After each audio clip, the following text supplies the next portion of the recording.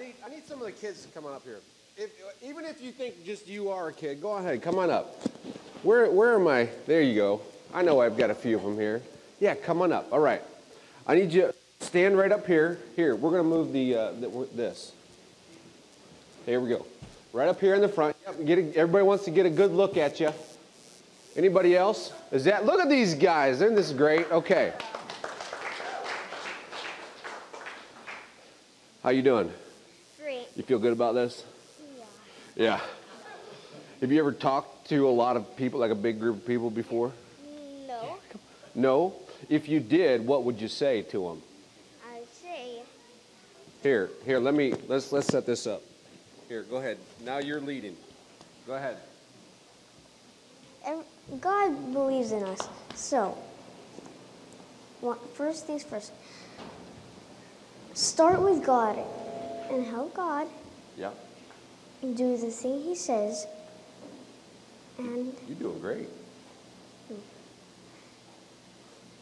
So let's read. We'll give him You forgot to take offering. yeah. Yeah. Oh, I know. What a great job. Good job, buddy. That was awesome. Always start with God. You start with God. I think that's good advice. I don't know if I can do better than that. If you start with. Oh, he's not done. If you start with yourself, He won't praise you. You have to start with God, and then He'll praise you. I love that. I like that idea. You did a great job. Perfect. Well, guys, I don't know. I guess we're done. Okay, come on over here. Scooch over here, guys. Fill in over here. All right. Now, there's a game that we used to play, and it's called Simon Says. Do you know how this works? Does anybody know how this works? Yeah. Can you? Okay. You don't know. Well, she's going to explain it. Can you explain the rules? Oh, look at it. She's like, yeah, I know how we're doing. Come on. Yeah, then you're like, tell us how. Ooh. You know how? Okay. Simon says something you do, and then he starts with Simon says, and then he says what you do. And if he doesn't say Simon says, then you're out, and you do it. Okay. All right. You guys got that? So here's what we're going to do. Hey, Antsy Pants. All right. What we're going to do is, everybody's got to hold still. We got a hold still position. Ready? Simon says hold, you're all out. No, I'm kidding. All right, so Simon says hold still. I'm going to give you some instructions. You can only do the things after I say Simon says. All right? So if you do something and I don't say Simon says, then you got to go sit down. Okay, you ready? Simon says, scratch your nose. You scratch your nose? Simon says, stop scratching your nose. That's ridiculous. Simon says, stand on one foot. Simon says, stand on the other foot. Ah! No, you're fine. Okay. Simon says, put your feet both on the ground. All right. Simon says, spin around twice. All right. All right. Put your hand in the air. Oh, come on. What happened? No, you did. Judges, if you put your hand up, if you don't. All right. All right, Simon says, jump up in the air. Come down. You're all out. Go sit down. Good job. Thank you. Give him a hand, would you? Awesome, buddy. Ooh. All right, go sit down. You can go sit down now. Simon says you can go sit down now. All right, next week the adults are going to try this game. What a great bunch of kids. I tell you, this little guy, we might have a preacher on our hands here. We got to be careful. It'd be nice to have one in this church.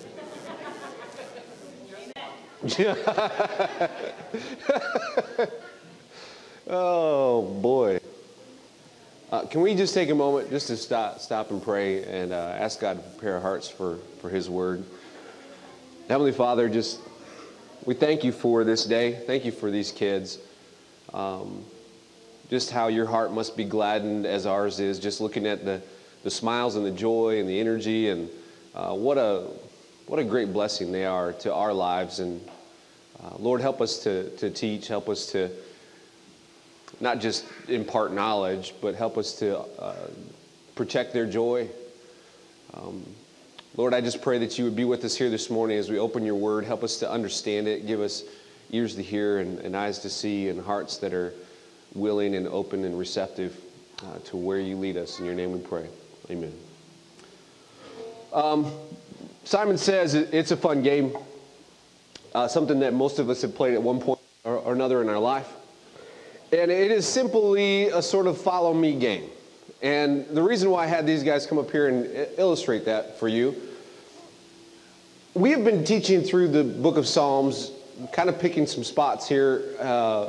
And one of the things I love about Psalms is that it gives us this insight, this window into some of the emotion of a believer, of a believer in God.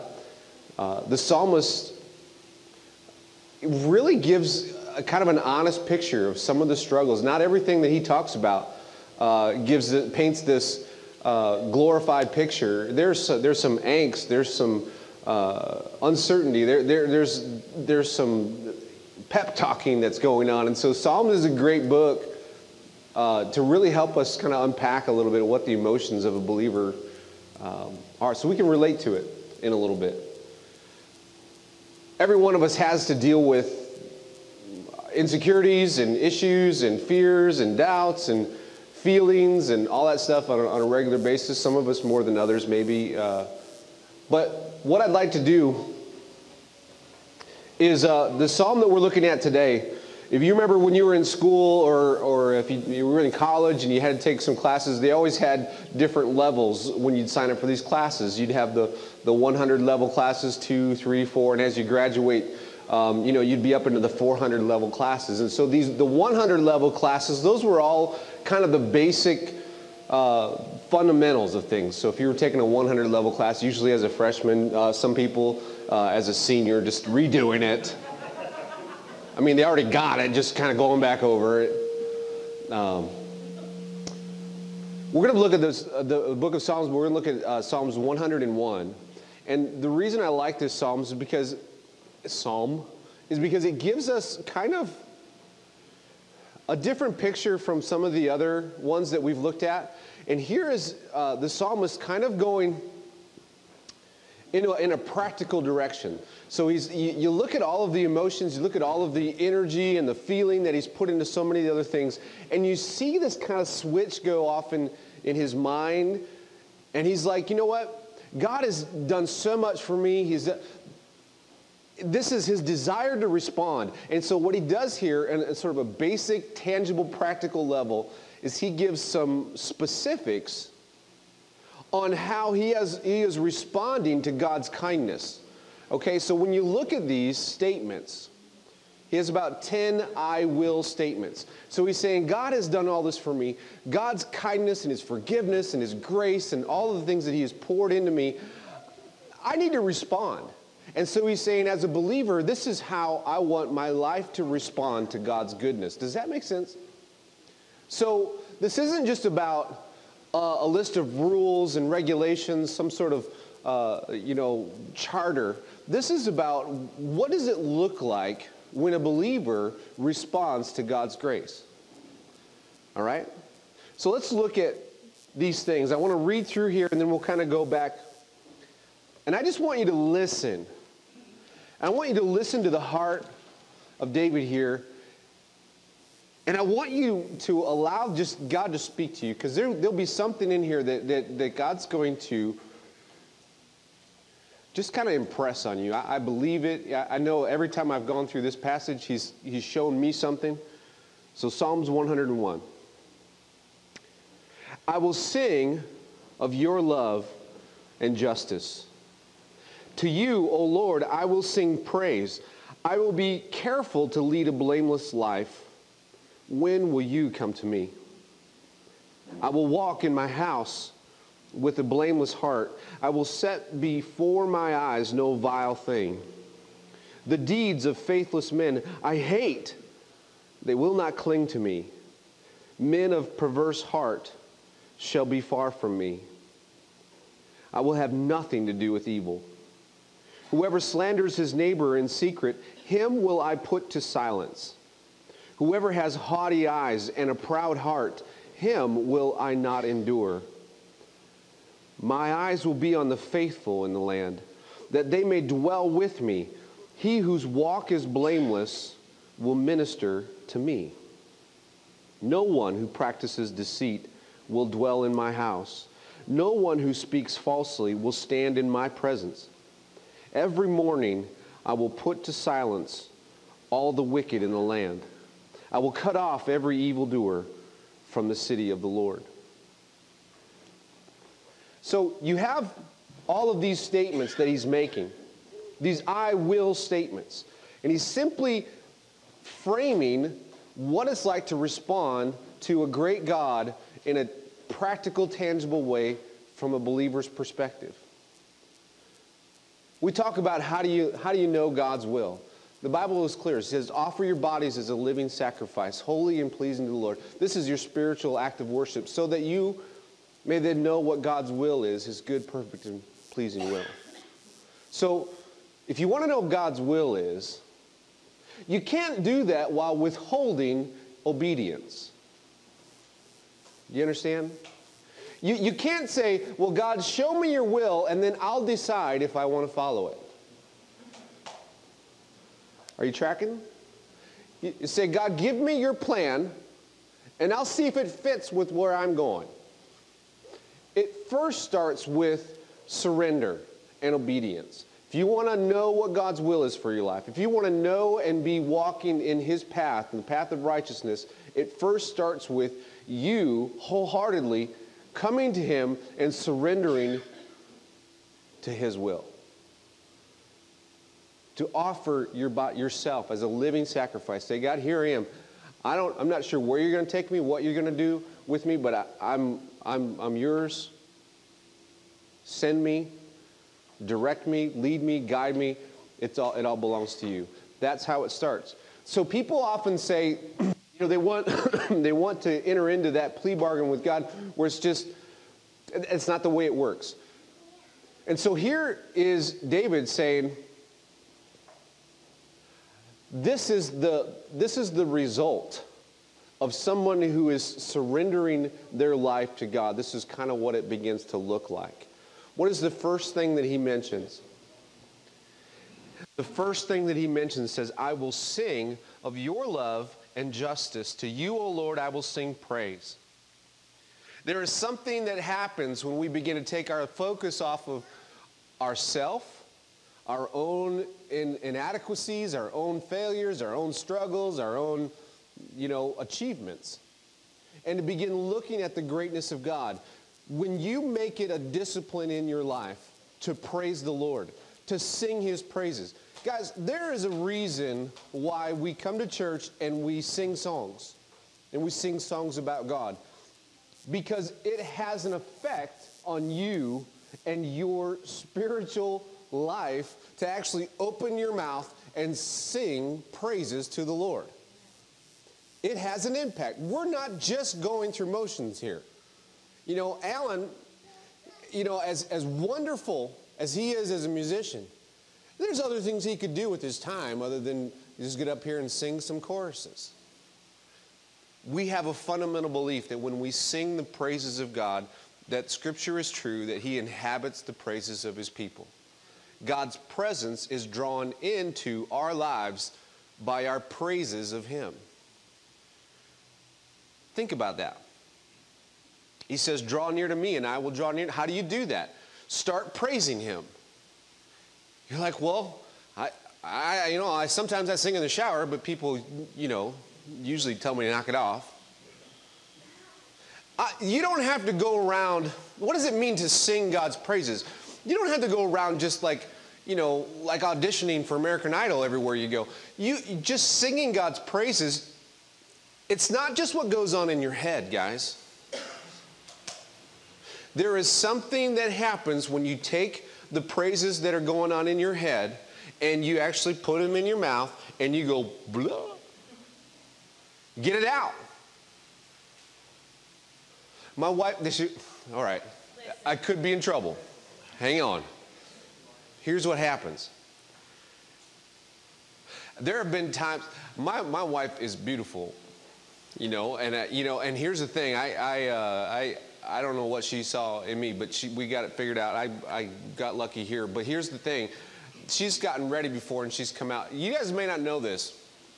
Women enjoy it when you notice they've done something like combing their hair or putting on some war paint or whatever it is. It doesn't matter how long you've been around this woman. Every once in a while you gotta go, huh? You look good. I'm learning that. So, yeah. Because a lot of times that happens in my head. And she'll walk by and I'm just like, whoo. But if I don't say it, here's what'll happen. Yeah. Some of you walked down this path, haven't you? You didn't even notice that I curled my hair. Oh, you have hair. Okay. I thought it was especially curly today. And now you're trying to scramble in. How much easier it would be if I just would say, when I have a thought of how wonderful she looks or something that she's done. In a relationship, it's clear that when you articulate things like that, it makes a difference. In your relationship to God, when you notice and you acknowledge things that He's done in the world, in your life, it begins to not only change your experience, but it glorifies God. And it's not enough just to have it going on in your head. Sometimes you need to get it out of your mouth. And you say, well, what does that look like? I just go around talking to myself about how wonderful God is? Here's what's great. However alone you feel, you're not. There are people around you all over the place. Look for ways that you can praise God to other people. Not only will it have an impact on you, it might have an impact on them. They might be feeling a total different direction. And all of a sudden you're like, well, isn't God great? Hasn't He? Look at the sky. Look at what He's prepared for it. Look at the world that He's given. Look at this opportunity. Give your testimony. Tell what God's doing in your life to someone else, and watch how that can change the trajectory of your whole thing. David says, I will sing of your love and your justice. I'm going to let it out. I'm going to tell people. I'm going to verbalize. I'm going to articulate your greatness every chance I get. Guys, it's a decision you can make. Start somewhere. Start saying it. Get it out. Praise the Lord. Verse 2, he says, I will be careful to lead a blameless life. When will you come to me is the question. Okay, so I would do a show of hands here. How many of us are leading a blameless life? I'm afraid that would ruin it. So I'm not going to ask you. I know there's probably some of you are nailing it. You just right about blameless level. There is some anxiety that comes with this when I read it, because I think, yes, that's the objective. I want to live a blameless life. I want to be in a position where it's none of it's my fault. And then I realize, that's kind of the world we live in. Nothing's anybody's fault. Nobody takes ownership of it. Nobody takes ownership. Don't blame me. So when I think about leading a blameless life, this is not about ignoring your responsibility and stuff. It's the exact opposite. It's actually living a life where you are sincere and have integrity in all the things that you're doing. In other words, the blame is not on you, not because you're dodging it, but because you have been consistent in your behaviors and your actions and your thought, word, and deed. So he asked the question, when will you come to me? Now, I don't have the editor's notes here on this. I don't know what that question means. It could mean, God, when are you coming back? You could present this in a way of, you know what, we need to be blameless because nobody knows the day or the hour in which the Lord's going to return. And you don't want him coming back and you're messing up everything. Right? Man, and then you'd be like, you know what? You don't know when your life might be taken from you. Don't leave here today without, you could go out into traffic and get hit by a bus. Be careful. You need to get your life right with God now. And I've heard that message, and there has some pull. But what I think he's saying is there is this level of leading a blameless life that I cannot do simply by an act of my will. It doesn't matter how much I want to lead a blameless life. I blow it. So that means either I've got to be depressed and frustrated and full of anxious and a guilty conscience and just sorrow, and your shoulders hang down. It's like, oh, I can't do it. I can't be blameless. What's the point? Or you say, God, draw near to me. God, when will you come to me? When will you fill my heart with your presence so that I can be the kind of man of God you want me to be? God, when will you come into my heart and make your home in my life by your Spirit so that I can be led in the way that you are calling me to lead? Do you see what the difference is? Our blamelessness doesn't come from an act of our will or our work or our perfection. It comes from the work of God and his grace in our hearts, transforming us to be what he's called us to be. So don't get down on yourself when you blow it. Man, that's the worst thing you can do. You ever see that in a baseball game? Somebody makes an error. Luckily, not on our softball team. I think we have any errors this year, Joe? How long? I had 3. Was that just the one game? Or were you looking at your line? What's it? But you ever see that somebody makes an error and then it just it can snowball, because they're thinking about that and then, they miss something else or something else happens. It's important to not get so focused on mistakes that you end up making more and end up getting more down. See, so many Christians, they're so bound up by guilt and so bound up by just the weight of blamelessness that they think they're supposed to be. And we are, by the way. God's called you to be holy. He wouldn't have called you that if he didn't think that could be accomplished in you. So how does that get accomplished because we just become better at following Jesus? The more you surrender to his will in your life, the more you allow his presence to fill your mind and your heart and your words, your actions change, guys, right? Don't we know this? It comes from the inside. You can't just try to change your actions hoping that your heart will catch up. Say, God, change my heart, change my mind, and then your behaviors will begin to follow that. Okay, so listen where he goes after this.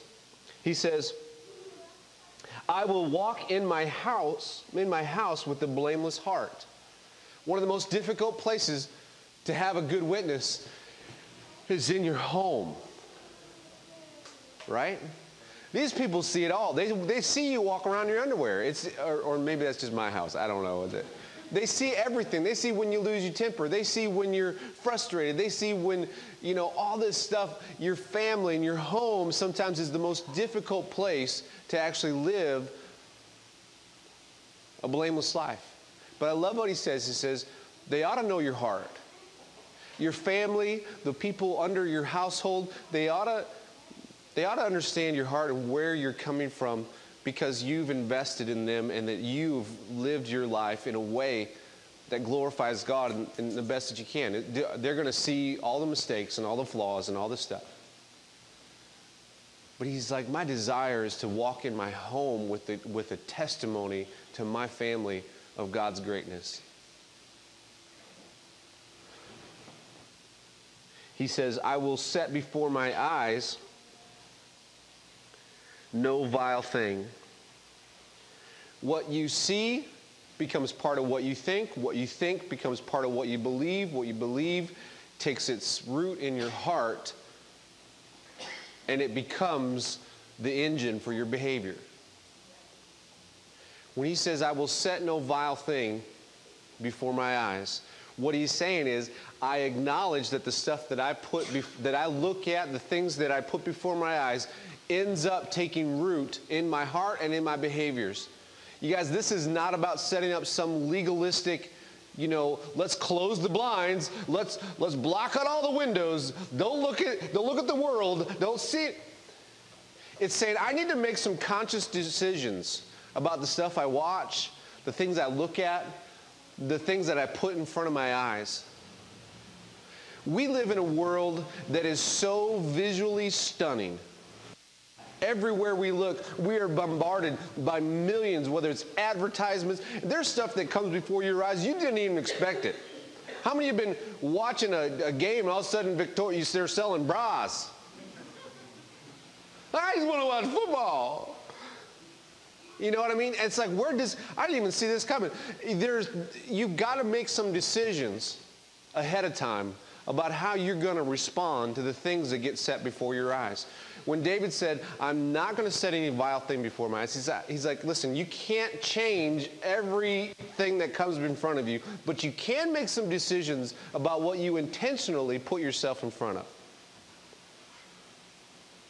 Say, God, protect our hearts from things images and ideas and stuff that gets put in front of our eyes that doesn't belong. But for Pete's sake, do yourself a favor and don't make decisions to intentionally put yourself in front of stuff that's going to hurt you. So he said, I'm not going to set anything in front of my eyes. I acknowledge that it makes a difference. And then he says, the deeds of faithless men I hate. They will not cling to me. Men of a perverse heart shall be far from me. I will have nothing to do with evil. So this sounds like, I'm going to isolate myself from everyone who's evil and everything that's evil. I'm going to set myself off in a cave somewhere, and I'm going to sit there and just meditate on Jesus 24/7. And that's not what he is saying. What he is saying is, listen, when you have influences in your life, when you surround yourself with faithless people, evil images and vile images and people with evil intent, that is going to seep into your behaviors and your thinking and your mind. There's a reason why God says don't forsake the assembling of yourselves together, even much so as you see the days approaching. You need to surround yourself with people that are going to be encouraging, that are going to be challenging you to grow in Christ. Because the more you do, the more you grow. Guys, it makes sense, right? This is not rocket science. This is not a doctoral level theology. Surround yourself with faithful people. He says a phrase there. Now, I know Christians, we're not supposed to hate, right? But listen to what he says. The deeds of faithless men, not the faithless men, but the deeds of faithless men, I hate. Why does he hate them? Because he sees how destructive they can be. He sees how much damage that they can bring into the world and to people's lives. He says, I hate that. And I'm not going to let them cling to me. I'm not going to let that stuff become part of my life. I hate the effect of faithless people. And he's like, I don't want them near me. I don't want them in my sphere of influence. I want a barrier between me and faithful people and people of a perverse heart. And I don't want any of that stuff clinging on me. He says, verse 5, whoever slanders his neighbor in secret, him will I put to silence. The thing about slander and how we talk about each other or to each other, it's a pretty important decision. What David here makes as a conscious choice is that when somebody comes to me and they're trash talking or talking down or giving me information about somebody else, I want to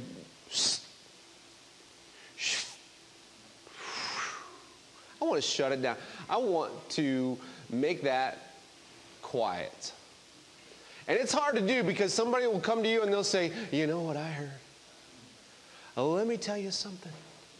And you're going to like, well, I kind of want to know. I want to feel special. I want to hear what you have to say. And then I'll decide whether or not it was okay. We need to do a little better in love, being able to say, I don't want to hear any of that, and you shouldn't be saying it. And you're like, and then watch, you do that a few times. Anybody ever do that to somebody? You do that if somebody's coming to you and they're gonna try to say a bunch of information about somebody and tear them down and rip them apart, and then you say to them, I don't want to hear it. That person's in matters, and if you have an issue, we need to go to them and talk to them about it. If you do that to somebody,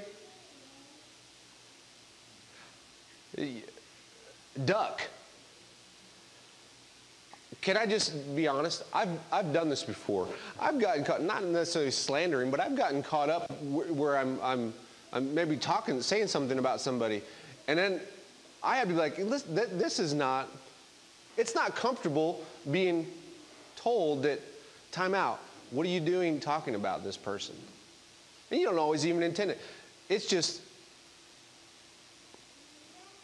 easy for us to get into that habit. It's very difficult to rewire ourselves that if you have an issue with somebody, to go to them directly.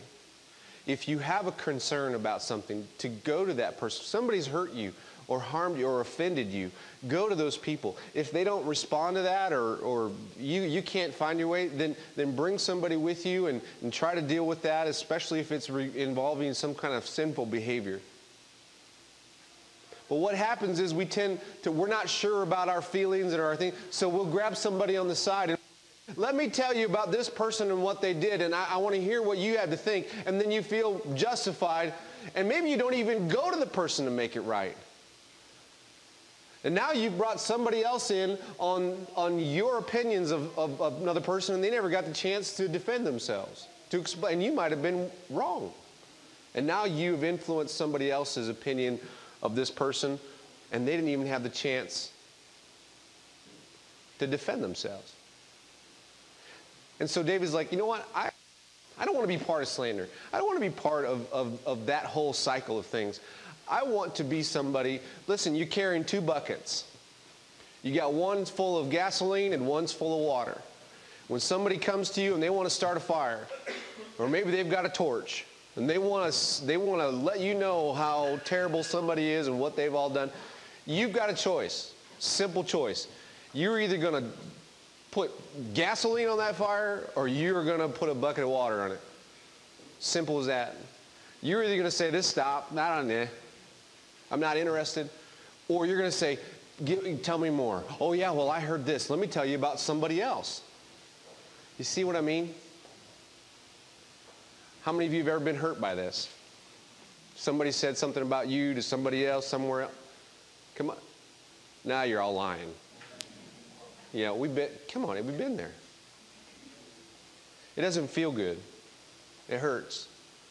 Let's not hurt each other like that. Let's be a place where when we have stuff, we can talk to each other. But we've got to build trust up for that to happen. So here's the thing. He's like, whoever has haughty eyes and a proud heart, him will I not endure. Haughty and pride. We live in a world where pride and individualism is so glorified that it's sometimes hard to notice it as something that is odd. What's remarkable is that a person of true humility becomes the most rarest form of righteousness that most of us have ever experienced. But he says, I want to surround myself with people who are seeking humility, who are seeking to put others first, who are seeking to put the needs of others. You know how you do that? You start to be one of those people, and it's weird. You'll see how all of a sudden out of the woodwork, your actions begin to inspire that in other people. If you start to live your life that's not focused on your needs and what you want, pouring yourself into others, lifting them up, encouraging other people, that begins to spread. It's infectious, just like gout. I don't know, is that gout is infectious? I don't know if that's true. It is. When you start to be a person who puts others first as a practice, other people around you will begin to take that example. You were wired by God for this kind of behavior. He says He made you for His purpose to glorify Him, and you glorify Him when you serve others, when you're about His work in this world. It's not about you. Make your life about, if you make it about you, your life will always be unfulfilling. No matter how much you have, no matter how much you pour in it, there's a hole in that bucket. You'll never be enough. You'll never be satisfied. When you start to give to others, you can't pour it out fast enough. You guys, this is a secret to Christian joy. And this is what he's saying. I want to be this kind of person who is humble. It says, my eyes will be on the faithful in the land. They that dwell with me, he whose walk is blameless will minister to me. Verse 7, no one who practices deceit will dwell in my house. No one who speaks falsely will stand in my presence. Again, he's saying, what's your influence? What are you focusing on? What are you putting in front of your eyes? You see the practical nature? What are you looking at? Who is around you? Where is your sphere of influence? What are the messages that you are listening to? Where are they coming from? What is their heart? Is it prideful? Is it vile? Is it sinful? Because if you have vile, sinful, prideful stuff that's around you and those messages and it's in front of your eyes, guess what's going to happen? That's what you're going to turn into. So he's saying, I want to surround myself with faithful people, with people who sing the praises of God. I want to surround myself with people who are trustworthy and humble. You guys, is this catching? I want to be that kind of person. Verse 8, he says, every morning I will put to silence all the wicked in the land. I will cut off every evildoer from the city of the Lord. You guys, David, you remember the story of how he slays Goliath in that field with the slingshot and a few stones. And we've told this story so many times here through the Psalms because it relates in so many ways to illustrate what he's talking about here. You've got this giant just talking trash to the nation of Israel, God's chosen people who are on the other side, cowering in fear, afraid to step forward and take on this giant. That's the scene. This young boy, David, this little shepherd, comes into this scene. He's like, what are you guys doing? You are God's people. This guy's talking trash. Go shut him up. You could shut him up. He's like, okay. He gets it. He goes out there and he takes care of business. Not in his might, not in his strength, but because the Lord was with him. So when he's saying things, I will silence the wicked. We live in a world where they are increasingly talking trash about God's church. And they have every right to, because we've blown it. We've huddled ourselves in the backfield somewhere, scared to step forward, scared to be the people of God that He's called us to be, and we sit there shaking and shivering while the world stands there and talks trash about how incapable we are, how impotent we are, how irrelevant we are, how useless we are, and we just take it in, and we're like, I wish somebody would fight for us, and God says, I'm calling you to silence the wicked. How do you silence the wicked? Well, don't start hitting people with rocks.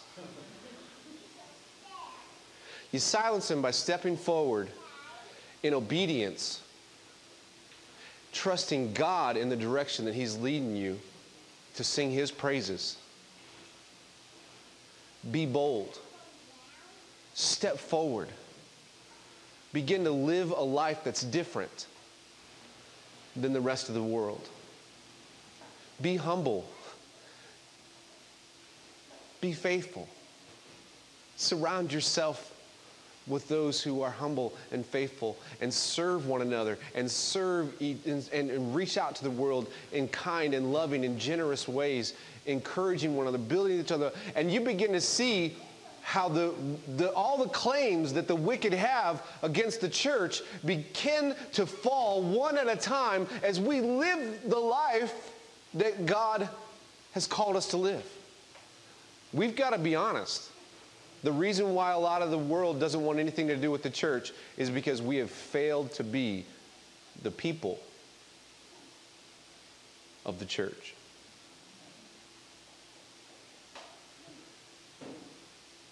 So it starts with a step. Make a decision to praise the Lord each day.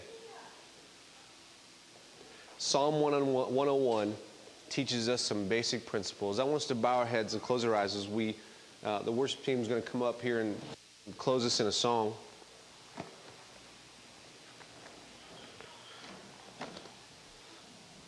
And as we leave here today,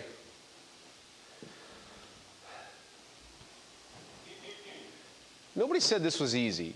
Nobody said that this was just going to be